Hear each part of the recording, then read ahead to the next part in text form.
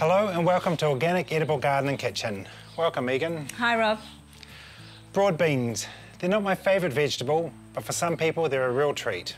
They're not really mine either, but they're really great in a dip, and they're a real nutritional powerhouse. I'm going to show you how to plant your broad bean seeds, and later we're going to save our scarlet runner seeds for next year's crop.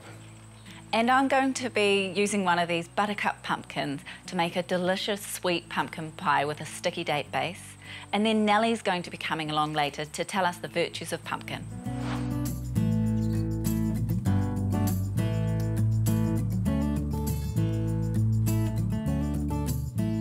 Broad beans are a great cold weather crop, and I plant it for 4 good reasons. Firstly, I don't want to leave a bed like this bare over winter. The rain compacts it, and the cold will also kill all the fungi and bacteria in the soil.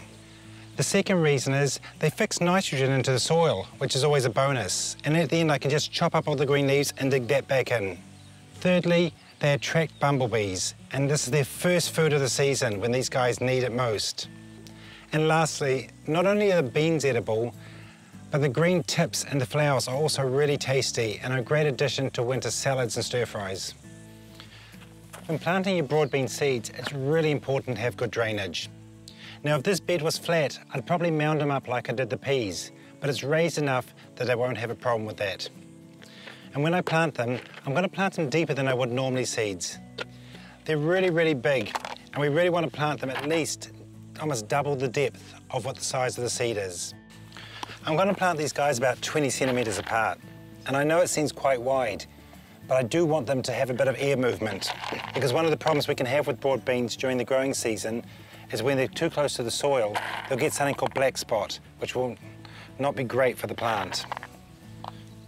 I'm going to put 3 rows in a bed like this. And at this point in time, you can put your stakes in, and bamboo stakes are great for this if you want to tie them up. Because I don't want so much the beans, and I pick a lot of the leaves off, it actually becomes more stocky, and I find I don't need to stake mine. All we've done is dig over this bed, nothing's been added. We haven't even put any compost in because green manure crop is going to be dug back in the soil and make its own compost.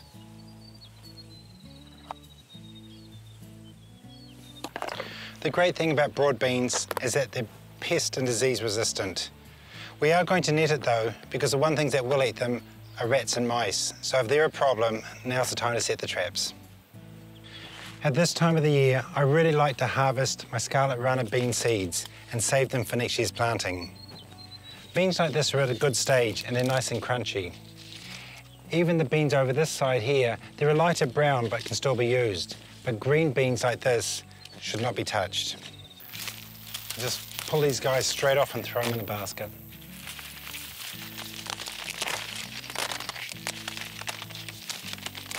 You can hear how dry they are. The beans are actually shaking in the pods.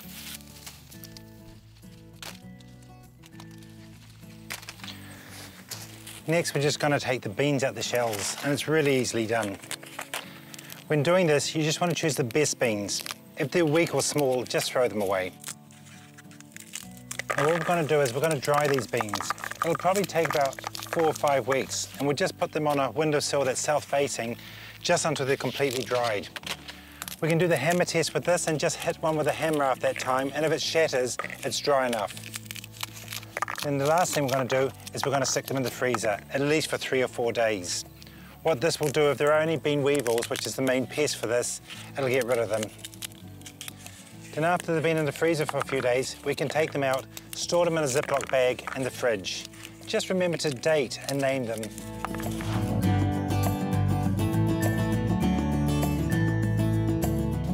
Pumpkin is a hearty, warming vegetable. We usually think of it as a savoury food. Here I'm going to make a sweet pumpkin pie. The first thing I'm going to do is roast this beautiful kabocha pumpkin that Rob has grown. So I'm just going to chop it up.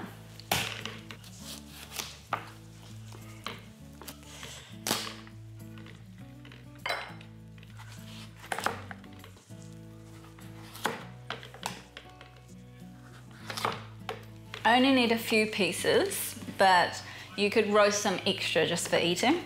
I'll scoop out the seeds. So I'm not going to put anything on them, they're just going to go straight into an oven that's around 180 degrees for about 40 minutes. So the next thing I'm going to do is make the base of the tart. I'll need my food processor. So the sweetness in this is medjool dates. The caramelly sweetness of the dates goes lovely with the pumpkin and the maple that's going to be in the filling. So I'm just going to pit the dates. So I'm going to put those in the food processor and take them over and give them a blend.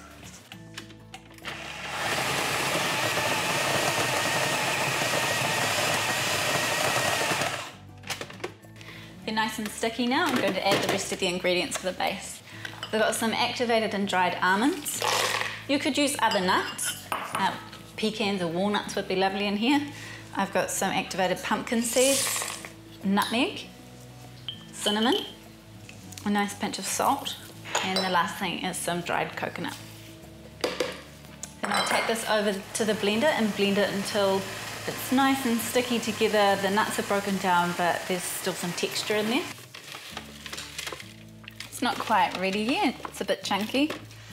Give it a few more seconds.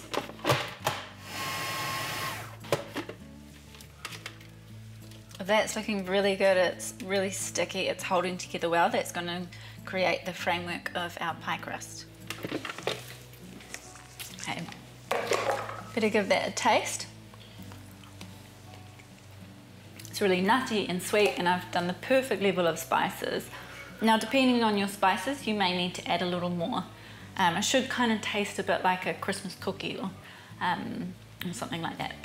Now we're going to press the base into the tart tin. So I've lined it with some plastic wrap to ensure we can get the tart base out. You could also use a honey wrap pushed into the tart shell.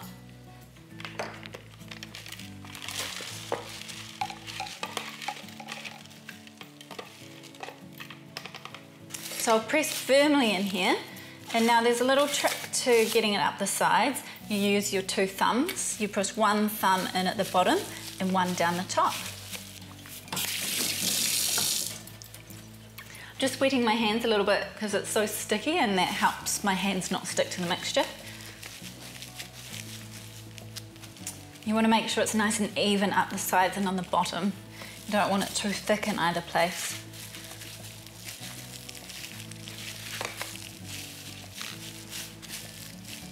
Now, if you don't use really sticky dates like medjool dates, you might need to add a little bit of sweetener or some nut butter to help the base stick together. Okay, that's done. I'll just set that to the side. Okay, the pumpkin are ready. I'm going to take the blender because we're going to do the filling in the blender here. So I'll scoop out the flesh of these. So I need around 1 cup. So for these pieces, there's about ½ a cup per wedge. These are particularly sweet pumpkins.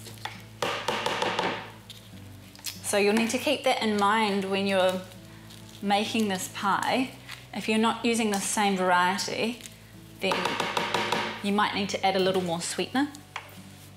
Now for the rest of the filling ingredients. For the creaminess in here, I've got some soaked cashews. They've been soaking for a couple of hours. I'm just going to pour off the water and give them a rinse.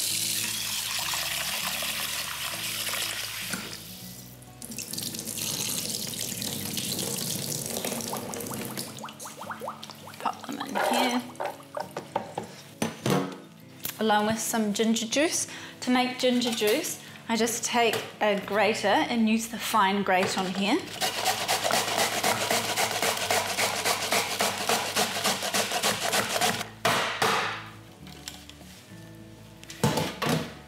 Now I'll take that in my hand and just squeeze it. So you can see you're getting a lot of juice out of there. So such a quick and easy way to make fresh ginger juice. So So pop that in here. If you don't have fresh ginger, you could use about a half teaspoon of dried ginger. It won't give you the same fresh, zesty sort of flavour, but it's still a great substitute. Next, we've got our other spices. I've got 2 teaspoons of cinnamon, 3/4 of a teaspoon of nutmeg, a little bit more. I've got a bit of vanilla extract,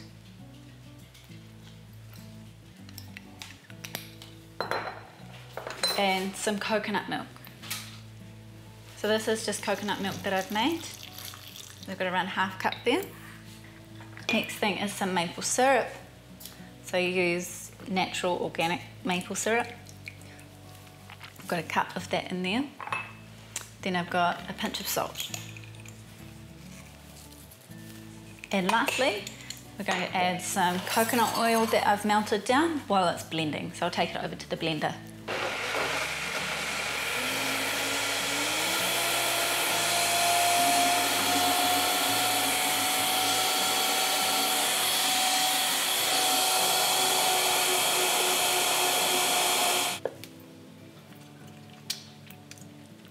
Wow, that is so sweet and the spices are lovely. Rob really does grow an incredible pumpkin.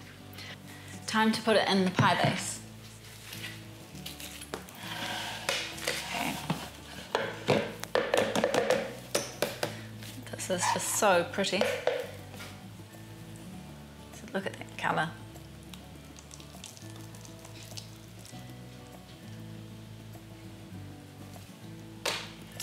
Need a spoon to get the rest out. So the coconut oil in here is what's going to help it set and become firm, but also the pumpkin as well. It's really fleshy and will help it firm up when it sits in the fridge. Just smooth that out on top. This has been in the fridge for a few hours and it's ready. So you want it to be nice and firm. So I'm just going to take that out. And you can see why we need to have the Glad wrap in there. It would actually stick to the edges otherwise.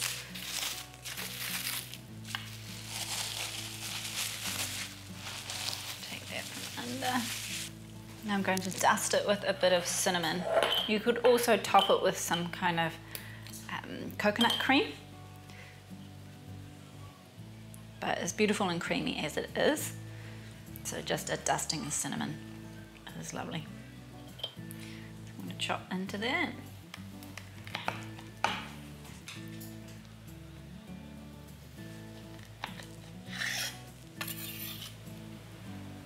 That's perfect. Serve it with a fork and enjoy. Hi now. Hi Meg. Isn't it incredible what you can do with such a humble vegetable, the pumpkin? Yeah, it really is, and it's such a cheap vegetable as well. Yeah, fantastic. So pumpkin is an absolute powerhouse of nutrition. It's sweet, it's really substantial, it's low on the GI index, it's really low in calories, it's high in fibre, and it's incredibly high in all those important antioxidants, vitamin A, C and E. So we think of pumpkin as really high starch, and that's true because 90% of the calories come from carbohydrates and 50% of the carbohydrate is starch. However, not all starch is the same. The starch component of pumpkins is actually really good for regulating insulin levels and lowering blood sugar levels, so it's fantastically good for diabetics. So pumpkins come from the same family as cucumber, zucchini and melon, and they're all incredibly high in vitamin A, but the highest of all of those is the pumpkin. And that's really important for the integrity of our skin. And finally, pumpkins are a great and nourishing food for both infants and babies.